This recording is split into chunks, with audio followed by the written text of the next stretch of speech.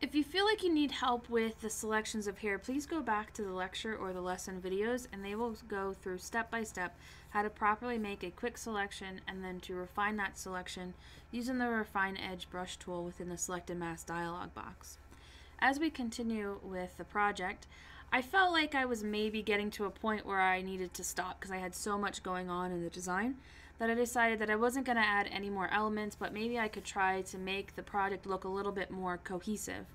And one of the things that you can do when you're trying to make something look more cohesive is you can kind of streamline the color palette. And I did that using a gradient map.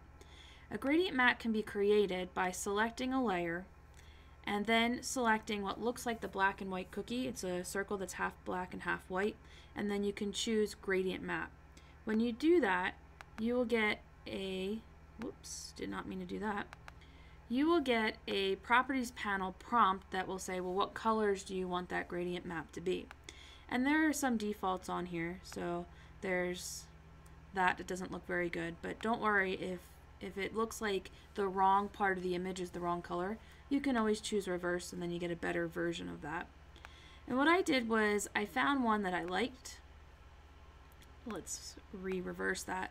I liked this one. I felt like it really made the areas that I wanted to be dark, dark, and the areas that I wanted to be light, light. But I didn't like the colors. And so if you click on the gradient, you can actually modify it by clicking on the little swatches. So I kind of like the purple, so I clicked on the orange swatch and I changed the color to be more of a blue color. After I was done that, I kind of wanted to go back and see if there were any other purple colors that I would like better. And so I tried lighter colors and darker colors until I found the right color combination for me. And I'm actually going to undo because my colors are slightly different than that. There we go. And then once I was happy with that, I felt like it made it look more like a picture. And the last thing I wanted to do was add text so that everyone would know what the project is for.